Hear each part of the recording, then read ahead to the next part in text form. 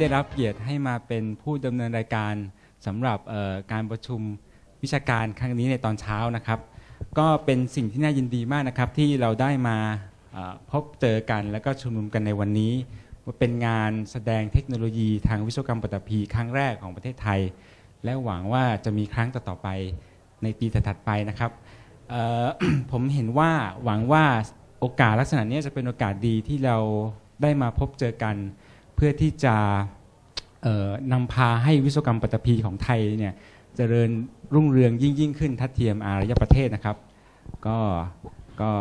ก็หวังว่าจะเป็นอย่างนั้นนะครับสำหรับกำหนดการในตอนเช้าเนี่ยเราจะเริ่มด้วยKeynote Speaker นะครับซึ่งวันนี้เราได้รับเกียรติจากมิสเตอร์เจมส์ซีจากบริษัท OV อาหรับฮ่องกงนะครับท่านจะมาพูดเกี่ยวกับเรื่องการออกแบบแล้วก็การก่อสร้างการขุดดินลึกในเกาะฮ่องกงนะครับ ประวัติย่อๆของ Keynote Speaker ของเราเนี่ยจบการศึกษาทั้งระดับปริญญาตรีและก็ปริญญาโทจากมหาวิทยาลัยฮ่องกงจากนั้นก็เริ่มทำงานที่บริษัทอารุปตั้งแต่ปี 1995 นะครับแล้วก็ทำเรื่อยมาจนกระทั่งปัจจุบันเนี่ยเป็นไดเรคเตอร์ของอารุปที่ฮ่องกงซึ่งมีสตาฟมากกว่า 2,300 คนนะครับเป็นบริษัทใหญ่มากนะแล้วก็ Keynote Speaker ของเราเนี่ยก็ยังเป็น Fellow ของฮ่องกง Institute of Engineer นะครับคุณเจมส์ซีเนี่ยมีประสบการณ์อย่างมากมายจริงๆในงานเกี่ยวกับ การขุดดินลึก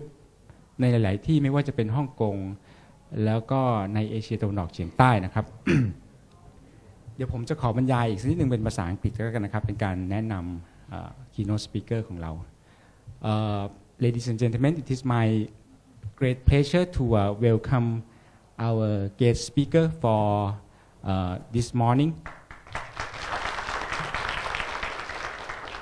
Mr. James C. from OV Arup, Hong Kong. James got his bachelor and master from the University of Hong Kong, and then after that, start working with Arup. And then from now on, from that point on, he has been with Arup, and then he's now the director of Arup Hong Kong, which has more than 2,300 staff members. Okay. James is also a fellow of Hong Kong Institute of Engineer. He also practices in several countries around the world, including Hong Kong, Thailand, South Korea, and Vietnam. With that brief introduction, ladies and gentlemen, please join me in welcoming our keynote speaker for this morning, Mr. James C. Thank you. Apologize for keeping you waiting because the safe in my room cannot be opened. So I keep my computer inside the safe. It's too safe anyway. So it's glad to be here, and I worked in Bangkok around 20 years ago actually. I worked several months in Bangkok for a project that they never complete. That was the Hopewell project.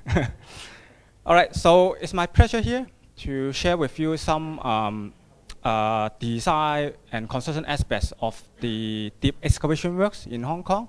And that might be slightly different from what you are doing every day in here. So I hope you enjoy. So I divide the presentation in several parts, and it's quite long, I mean, in terms of the number of slides, but I will try to show more photos rather than many works, okay? And so first of all, I would like to introduce a bit of the Hong Kong Institution of Engineers. Hong Kong is very small, right? But we do have a lot of engineers because of special kind of nature of the ground, nature of the constraint, etc. So the Engineering Society was established in 1947, and then the Hong Kong IE in law was established in 1975.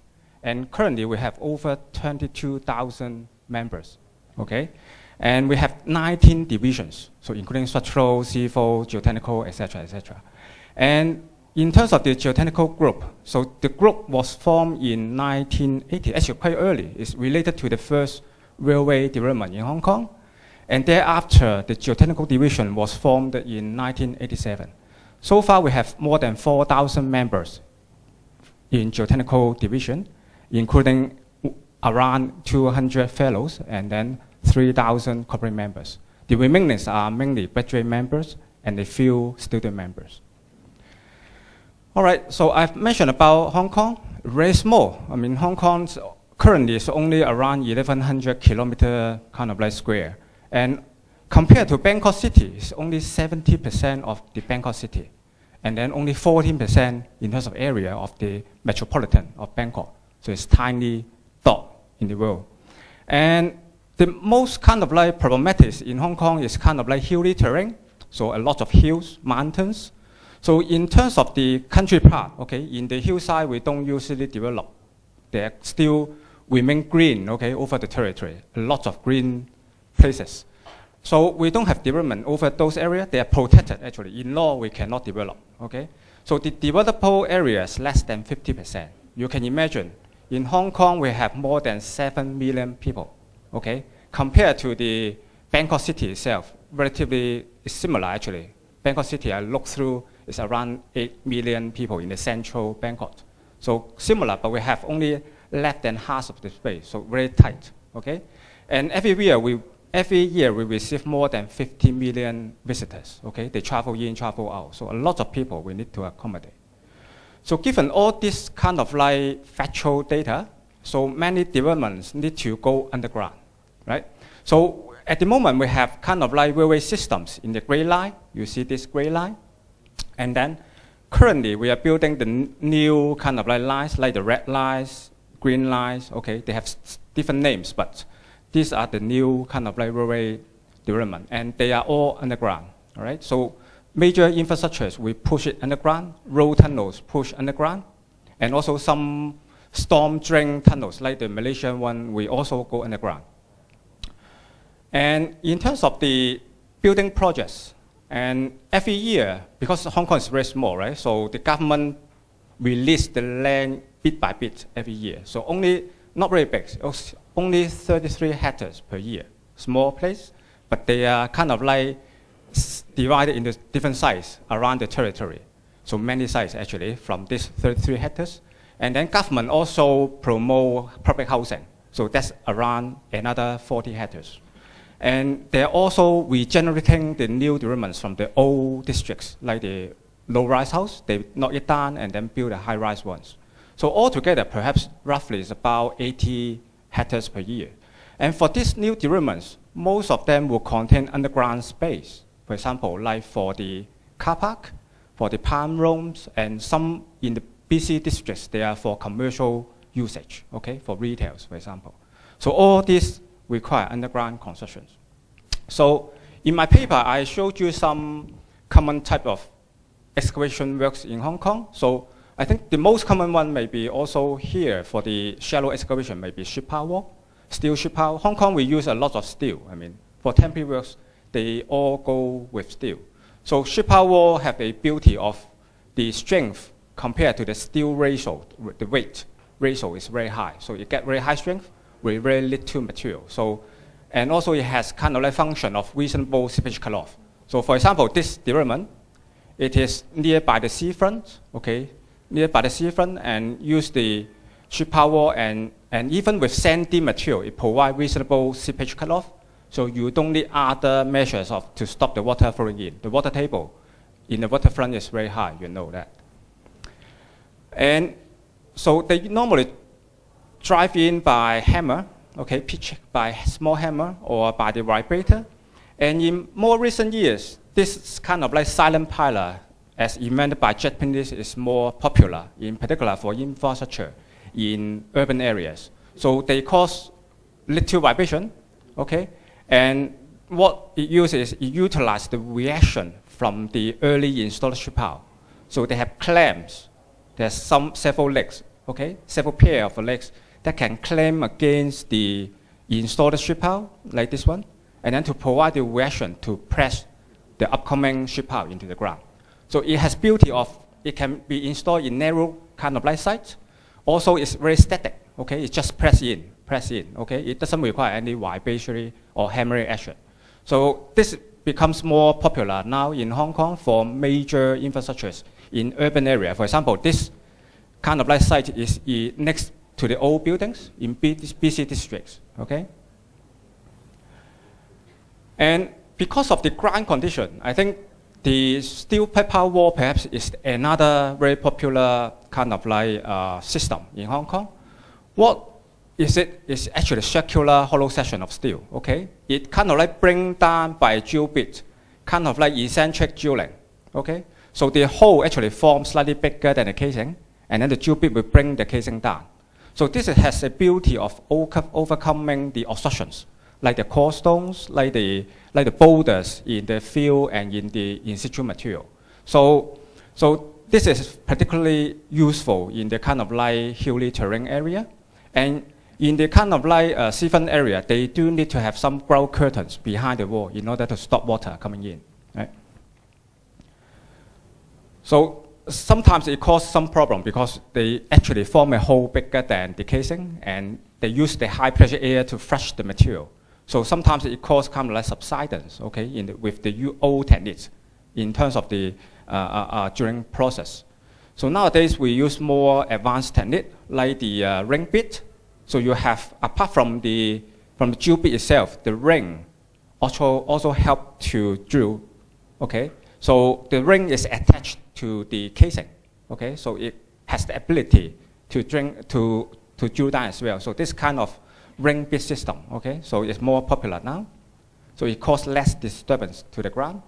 And soldier power wall is a variation of the former wall actually. We install, the typical technique actually, we install the steel casing, and then after that we insert the X section, and then we withdraw the kind of like the temporary casing. So the construction technique in fact is very similar for soldier power wall and the kind of like pipe power wall.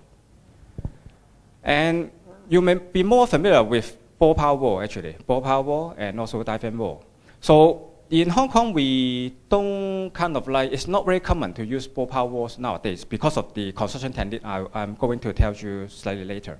So in some cases, we may use second power wall, so overlapped basically, overlap the primary piles together with the secondary pile, and it has the ability to form an arching effect, okay? So this kind of wall, for example, like the left-hand side, this actually is a circular shaft. A shaft go to very deep, around 60 meters, in order to go down to the cavern, in order to build the railway. So roughly it's about 25 meters in diameter. So it's formed by bigger kind of like primary pile, and then smaller kind of like secondary pile, and then form a circular cover dam. So you don't actually need any lateral support in this kind of cover dam.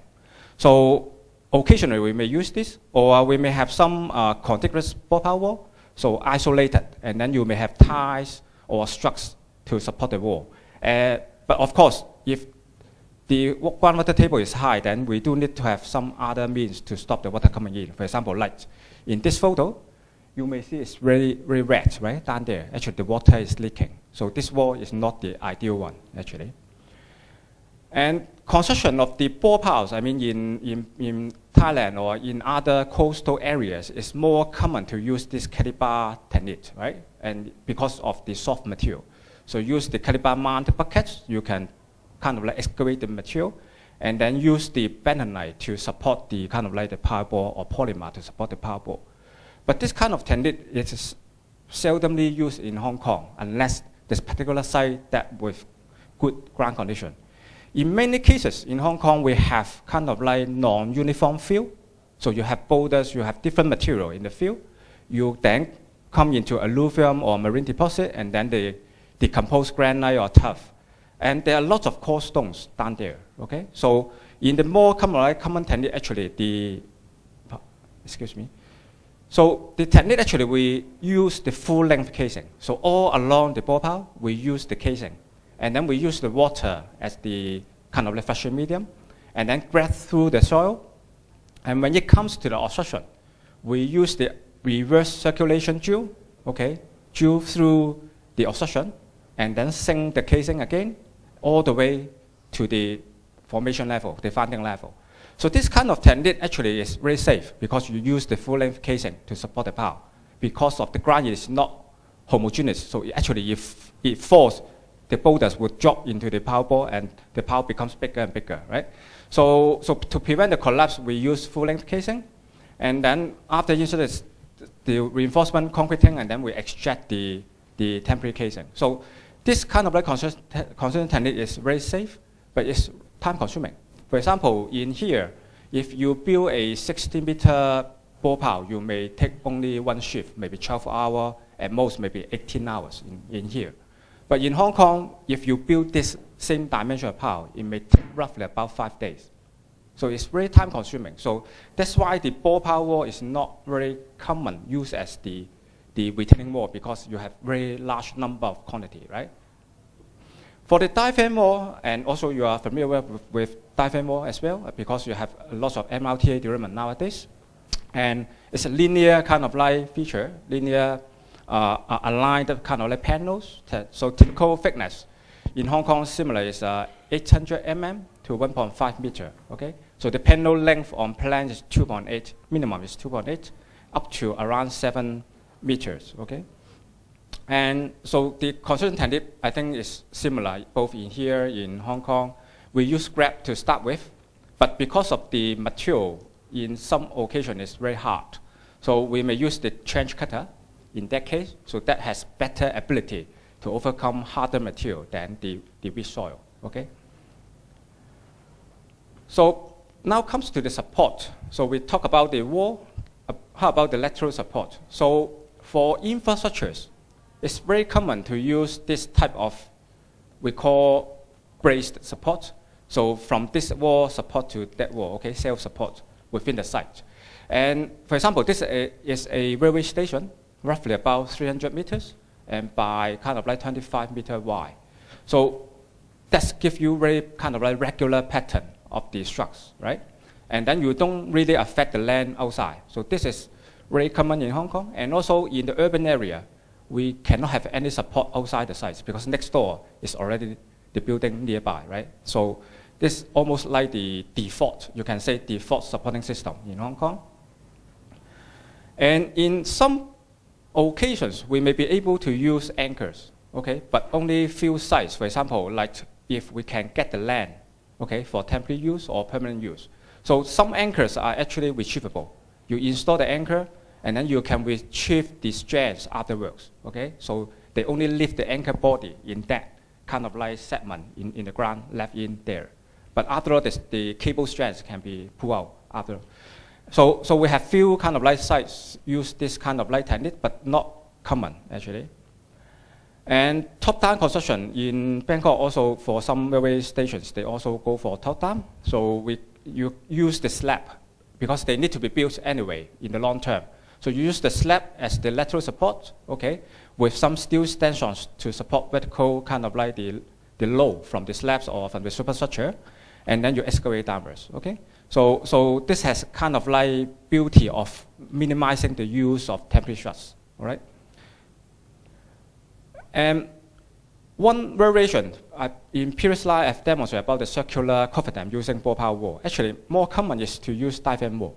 So for example, like this cofferdam is for the ICC, the highest, tallest tower in Hong Kong. It's 76 diameter, 76. And we use the diaphragm wall in segment such that they can form a circle. So it utilizes the kind of like the hook action to support the wall itself, like a drum, okay? And so actually you don't need any kind of like structures internally, okay? These ring beams actually, they are more to comfort the government official, okay? I can say that. In reality, if you do an analysis, these ring beams has no real function actually. They are too weak compared to the wall itself, okay? But to make them more comfort, usually we maybe have 1 or 2 ring beams inside. So also you can see from this photo, these are the barracks actually, barracks foundation for this highest tower in Hong Kong. And now comes to the design aspect. Okay, so the design practice in Hong Kong for structural works, we all go into limit state design. Okay, so we check for the serviceability limit state. We also check for the ultimate limit state. But for the geotechnical design in Hong Kong, still we are following the working stress approach. So we do analysis for the working stress condition, and then we use a load factor to factor up the results in order to get the force for the design, okay?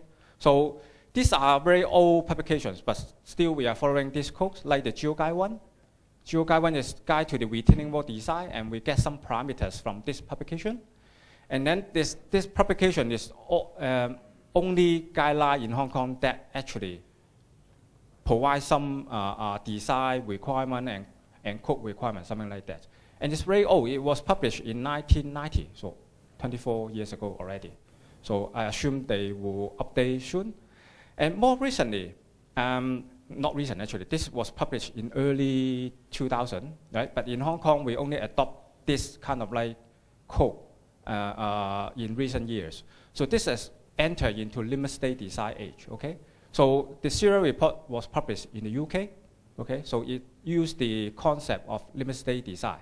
And now it kind of like in conjunction with the Eurocode. So all Eurocode are limit state, okay? So this is a change of the design practice from the working stress approach to limit state approach. Unlike Bangkok, you have substantial water drawdown, right? Because of the historical use of water. So the pore water pressure actually drops at lower upper sand or lower sand area. But in Hong Kong, we are under hydrostatic condition. So in that case, you can imagine in the seafront, the water table is just about 2 meters below the ground level. So in typical ground condition, the groundwater, okay, in Hong Kong actually dictate the design of the excavation works. So because it kind of like contribute more than 70% of the force. So the soil kind of like load only small portion of the load, but water is dominating. And there are a few kind of like stabilities we normally check. One is the toe stability, of course, toe kick, okay, because there are two issues. One is about the ultimate limit state, whether it fails, okay, whether it will fail. Second is whether it will move a lot, okay, so such that it may affect the adjacent roads and the adjacent buildings. So the factor safety apply actually is quite high. We are talking about on passive, we are applying factor safety of 2, okay? Compared to other cities, this is a big kind of like value actually. In particular in clay, you can never achieve this factor safety. And also, I talk about water. So hydraulic failure is another critical factor because no matter it's alluvium, CDG, okay, the decomposed granite, they are all relatively permeable. They are not clay. So the hydraulic failure is another critical step we need to check. And in this case, we check for 1.5. So in terms of the software, so I think nowadays, no people will do hand calculation, right? So they all go with computer. And this is a kind of like boundary element method. It's not finite element. It's kind of like pseudo finite element method, you can say. And Flu actually is quite popular in Hong Kong and elsewhere. It was developed by Oasis. That's part of the Arab actually. And it's very quick to run. Actually, you can simulate different stages of excavation. So compared to structural design, staged kind of like simulation is very important because the lock-in force under every stage, okay, that will accumulate to a big force compared to the structural design. So total different concept. And nowadays, I think many people, go for finite element, okay? So this actually has a beauty of very quick to run. So the initial design check, we may use this software.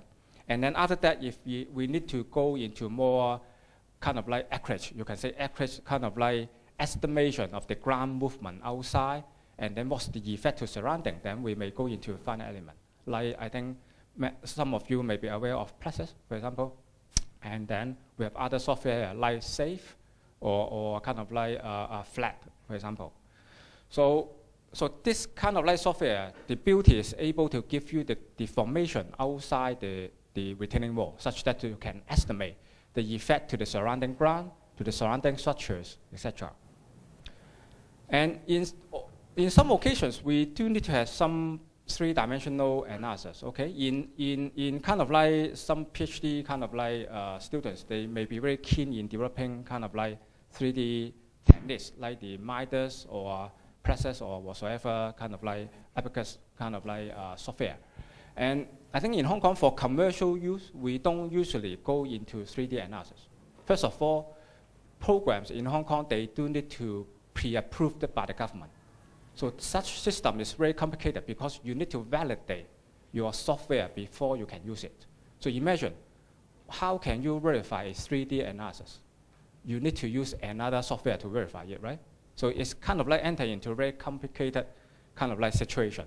And so in most kind of like cases, we use 2D analysis, and in some occasions, we may forced to use 3D analysis. So I briefly talk about the limit state design approach in this C580 approach, so published by Serial Report in the UK. So we have our own partial factors, okay? In Hong Kong, we adopt our own partial factors to replace the partial factors stated in the code, okay? And these factors basically follow the rap book I showed earlier, that's the GeoGuide one. So we factor down the strength, and then we factor up the loads, for example, like surcharge next to your excavation, okay? So that gives you the ultimate limit state. So this enter into this part. So we carry out the ultimate limit state with the partial factors parameters, and then some construction considerations in the excavation as recommended by Serial Report. And then we got the ultimate limit state forces in the props, in the walls, etc. And also we study the toe-in requirement. So now we are not checking against a factor of safety too. We run the ultimate limit state analysis, and then to test where the wall should stop before it fails in the finite element analysis or in fluid analysis, okay? In any kind of computer analysis, we test out where should the wall stop, and that is the requirement that we require, okay? And this is the ultimate limit state, and then we also check the SLS, the subsidiary limit state, to estimate the ground movement, actually, the ground movement or the movement next to your building. And then the kind of like the SLS forces. And how to decide the members then is to compare this force, okay, from the ultimate limit state with this works would not go wrong, okay, in terms of the structural member design, etc. And of course, compared to the conventional methods, conventional method will only check this, okay? We check the SLS and then use the load factor to calculate the member. And then we omit the ultimate limit state, okay? So this one becomes more kind of like robust in terms of the design. And it's increasing trend to be used in the major excavation, okay? So for example, like this one, the beauty is, for example, if we have a toe-in, for example, like this sheet-pile wall, we have excavation of -6, that is 11 meters below ground. And then the toe actually go to another 10 meters below the final formation level in kind of like sandy material here. So we test, okay, in the ultimate limit state, we test the toe-in from 10 meters to 9 to 6 to 5. Actually, it's still stable until it raise around 4 meters, okay? If you raise going up, then the wall will fail, okay? So we test for the toe, and then we also study the kind of like the bending moment forces, okay? It doesn't change much, okay? So this will give you the where the wall should stop, okay, as the bare minimum, okay? That's the first requirement. Of course, the second requirement is the groundwater cutoff, because when you raise the toe, the kind of like the path of seepage getting shorter, it may enter into seepage problem, okay? But in the former slide, you can see that in this project, because of the requirement, they have grout curtain anyway at this portion. So if you raise the toe, the grout curtain actually go higher up, okay? So it compensates the overcome the seepage problem, okay? So if in this kind of like project, actually we can save on the toe requirement. And remember, this is not just the material, because in Hong Kong, as I mentioned, there are lots of obstructions in the ground. So if you can drive the wall shorter, it has a big advantage of you not try to overcome the obstruction in greater depth, okay? So it's program issue and the risk issue actually, yeah, not just the saving the material. So now I briefly describe one project which is undergoing at the moment. We have adopted 3D analysis. This is very complicated. If you go to Hong Kong and then if you need to go to Ocean Park or other places, you may change from the subway to bus, okay? So this is the station, underground station actually, 5 level of basement. And then there's kind of like interchange station for 2 lines. One, we call it the Chin Wan line. The other one is the Island line. So interchange of 2 lines. and then with a commercial basement already in blue, all in blue color here. Okay, so these are the kind of like the old tunnels formed by compressed air. Okay, compressed air method excavated. So within this area, we need to build another station. Okay, new station. Actually, it's deeper. Okay, occupying the entire space, and then we go underneath the existing station by another 2 stories. Okay, so the kind of like a brown color, and then like this is 5 level to provide an interchange for another 2 lines. So totally there will be 4 lines interchange at this station. It's the most busiest station in the future. So this station the line will go into the right line and then allow for another line to go out in the future. Okay, so the cross section is like this. Okay, it's very deep. So current station or platform is at roughly about -18, that is about 22 meters already. And then we need to go for all the way from the ground to 40 meters, okay, from 4 to -36. So the kind of like the geometry is very tricky, right? You have existing structure like this, you have another car park there, you have some areas we need to stop, and then to minimize the on-grade. This car park actually is on-grade, okay? They are not supported by piles, okay? So we need to carry out some complicated kind of like 3D analysis to look at the corner effects. Okay, actually we try to estimate the movement and the forces in more accurate manner. So this kind of like analysis. So this is the bedrock, and then we need to actually cut into the rock. So this is the deformation shape, like the deformation of the ground, and on the car part behind circular thing is the existing tunnels, and then the existing platform for that line. Okay, so deformation shapes.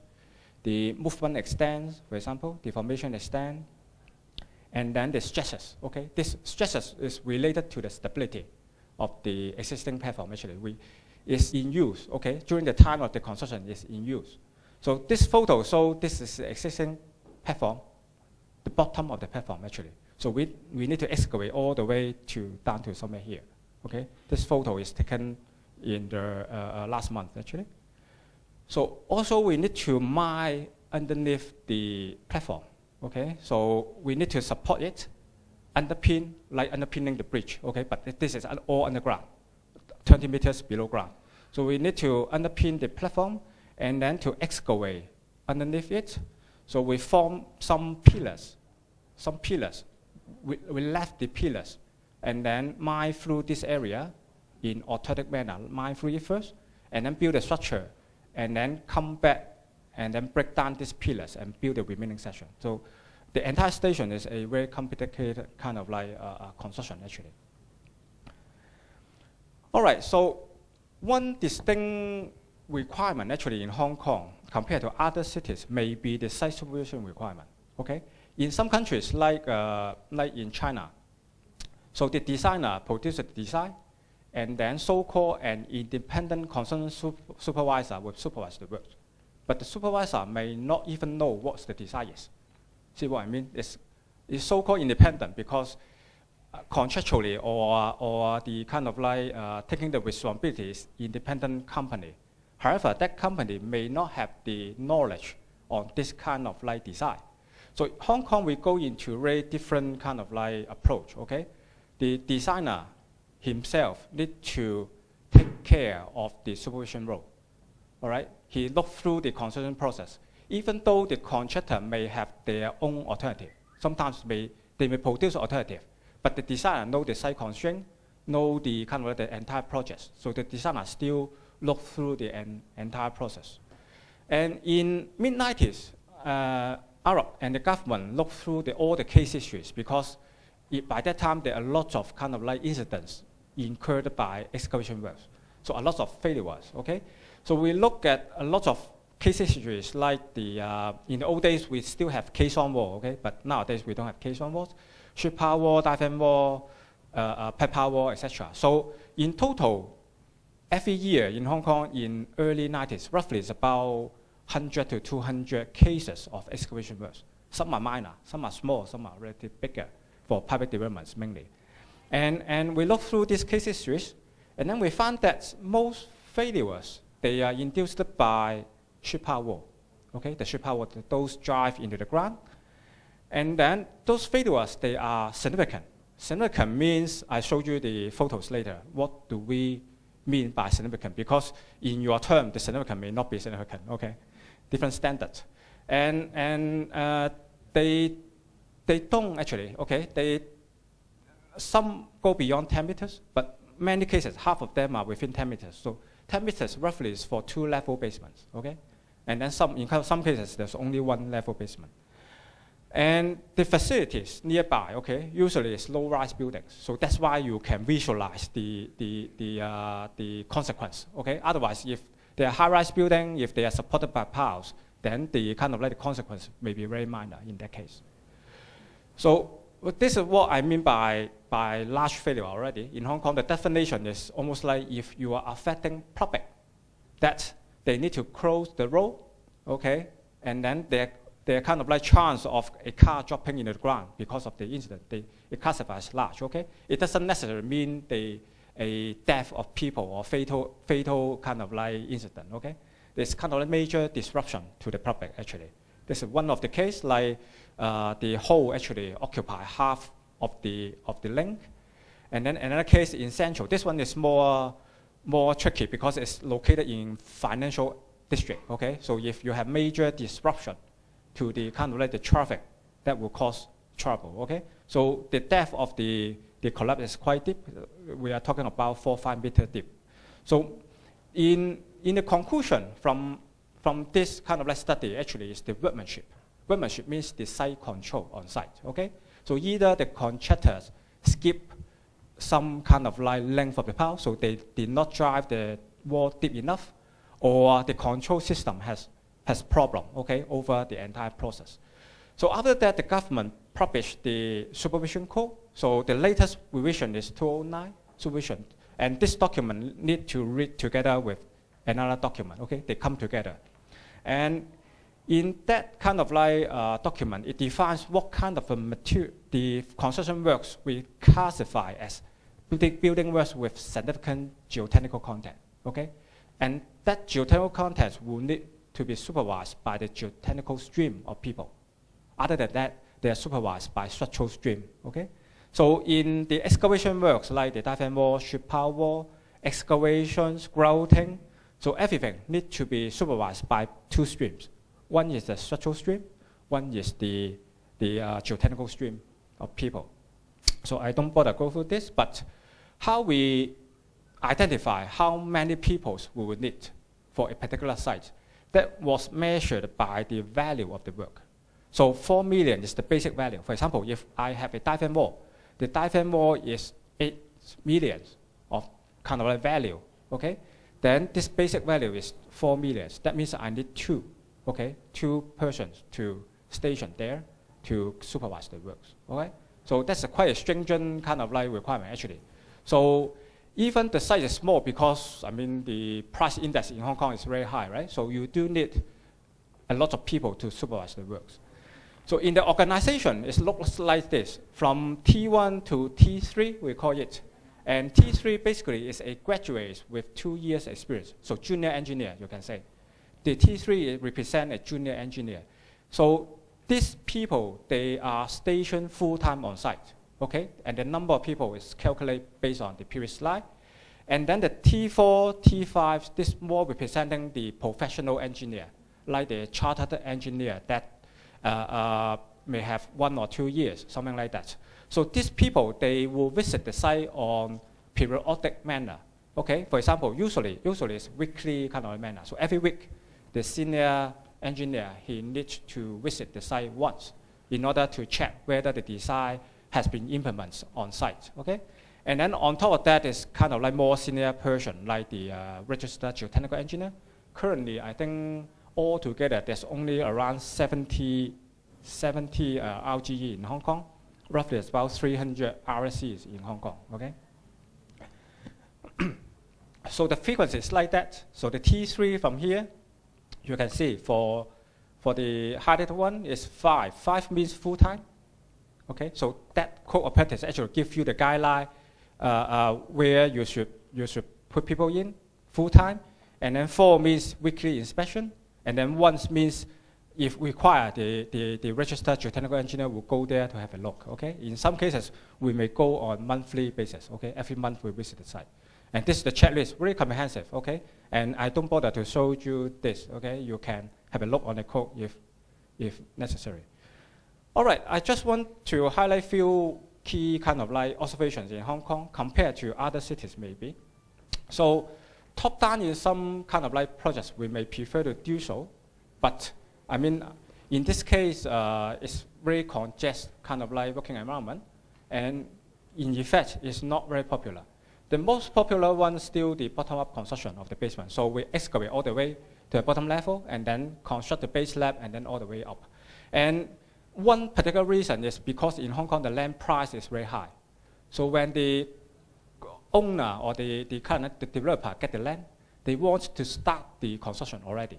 So they will build the wall, and then as long as they know what's the depth to go for, they can build the wall, go to the depth, and then what is inside, then they can decide later. They can have bigger footprint and smaller footprint, okay? They can adjust. So the bottom-up construction actually gives the developer more flexible to design the final building later on. So that's why this is more popular, far a lot more popular in Hong Kong. And for the movement limits, I mean, I think no people in Hong Kong would like to see some cracks in their buildings, or even this very low-rise house, roads, or drying out of their wells, for example. So this is a big news. Even this tiny kind of like crack, it becomes big news in the newspaper, okay? So the government imposed very stringent requirement, okay? We are talking about what does it mean is, for example, like the ground movement. For a deep excavation, the ground movement allowed value basically is 1 inch, okay? 1 inch came from the very old rule of thumb of kind of like when British kind of like was governing Hong Kong.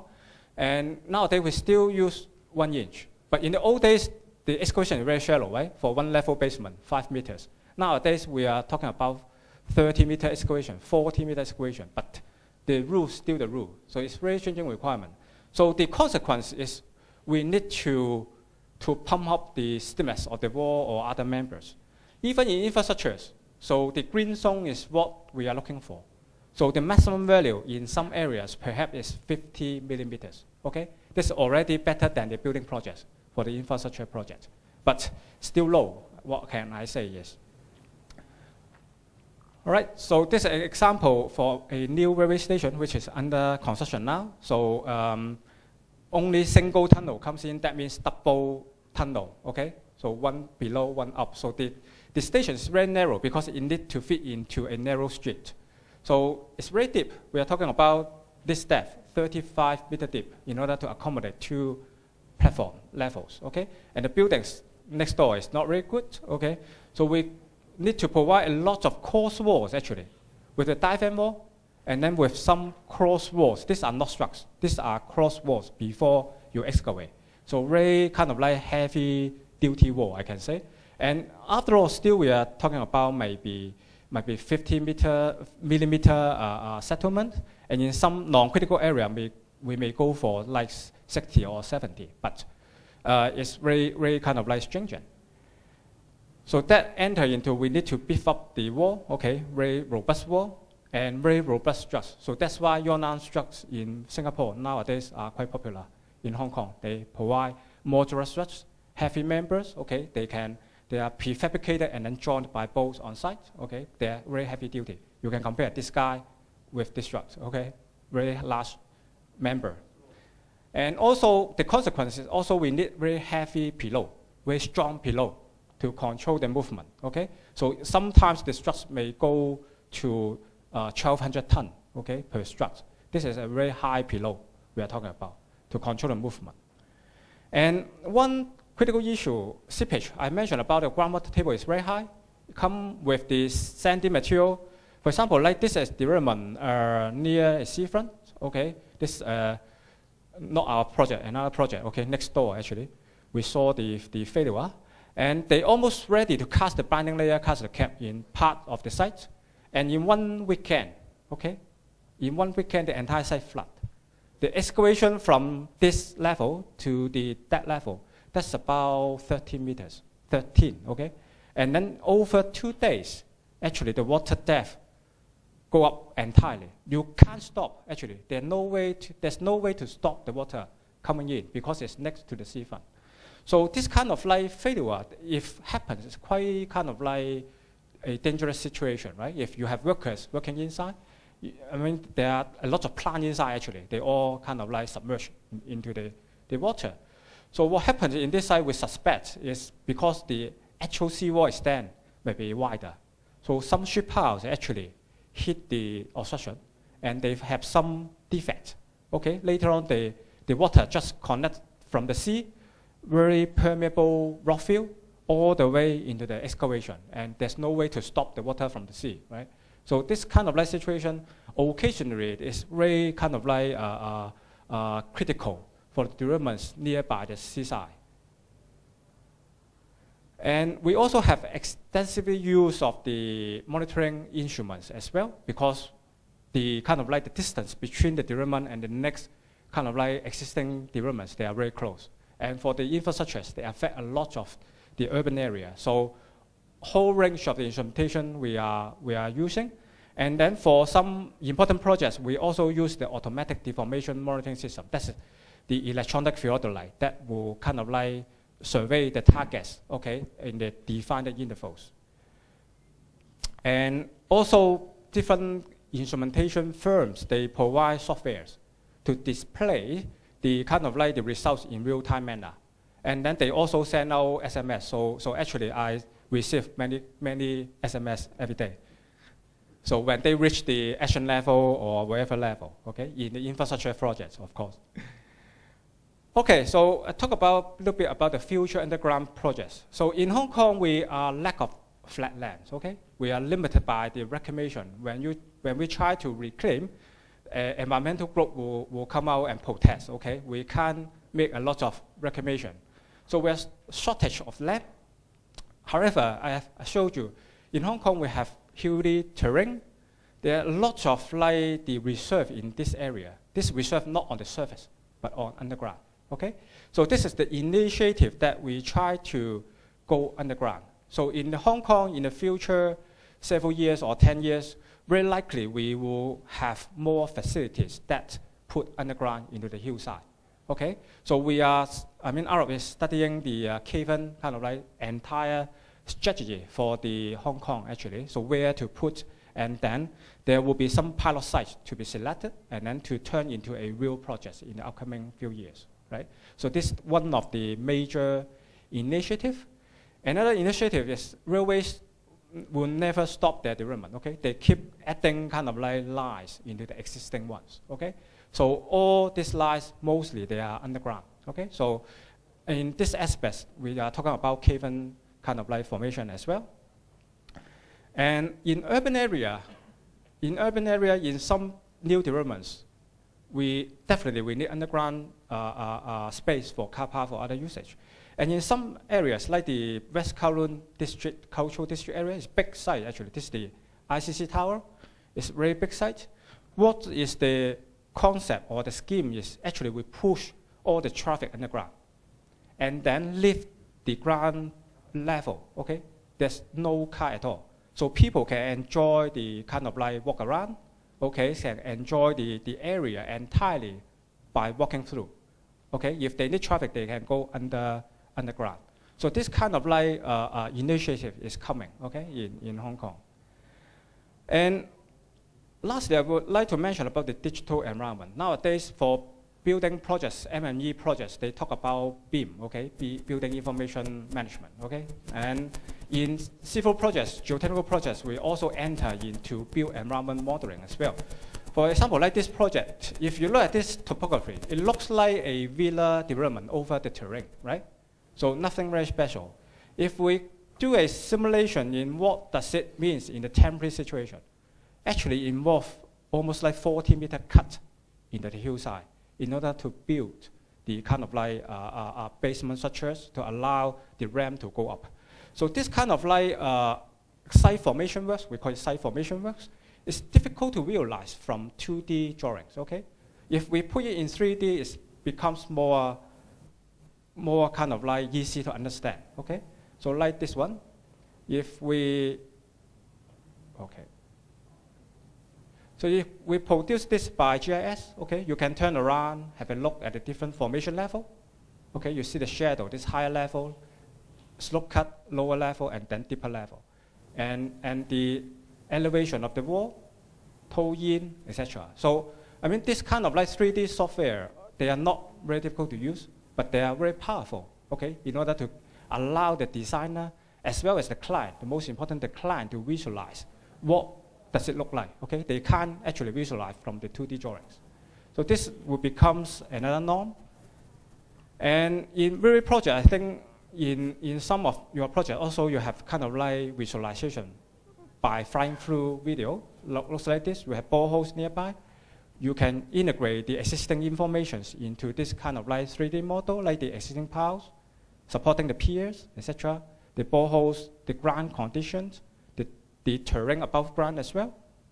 And so this one is for another kind of major interchange projects, okay? I go all the way to here. So this one is more tricky, okay? In a 2D drawing, for this kind of a network underground, it's not easy to visualize, okay? So if you turn into a kind of like 3D simulation, this will give you a very good idea what does it look like after all, okay? In the kind of like interchange of the two stations. So this kind of like planning tool that help actually for the designer to see what is the critical area need to analyze or to look at, okay? So once you produce with the topography, you will know where actually the design doesn't work. All right, so this is the station I talked about, this major hill cut there. And this time we don't need to have any vertical wall, okay? We try to do an open cut. We are talking about 50-meter deep excavation, okay, in the hillside. And we use kind of like some fiberglass soil nails, some fiberglass. Actually, the fiberglass will allow the pile later on for the property development to penetrate through, okay? So that's one major advantage.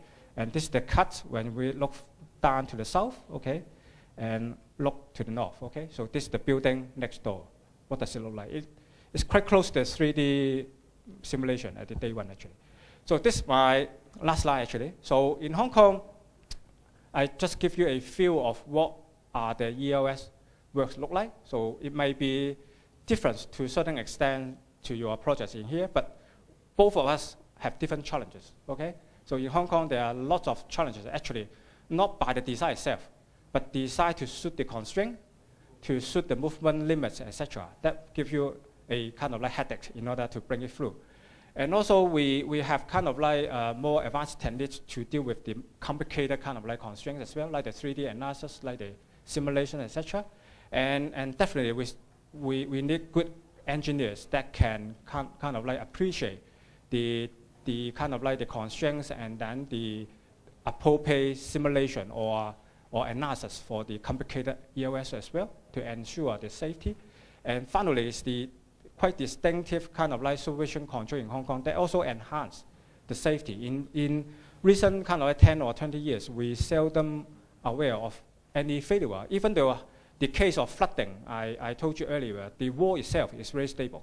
Basically, the water coming in, okay, when water coming in, the excavation actually becomes more stable, okay, before you pump the water out.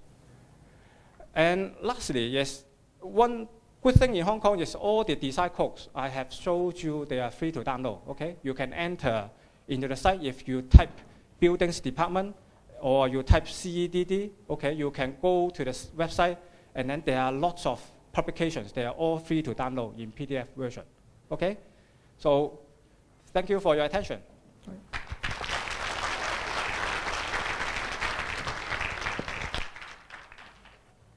Thank you very much for your excellent presentation. So why don't we have a few questions from the floor to the speaker? มีคำถามอะไรให้แก่ Keynote speaker ของเราในวันนี้ไหมครับถามได้ทั้งภาษาไทยภาษาอังกฤษนะครับถ้าไม่มีก็งั้นก็ขอจบไว้เท่านี้ก่อนนะครับเดี๋ยวผมขอเรียนเชิญรองศาสตราจารย์ดร.วรรณชัยเทพรักษ์ขึ้นมอบของที่ระลึกให้แก่ Keynote speaker ของเราในวันนี้ครับ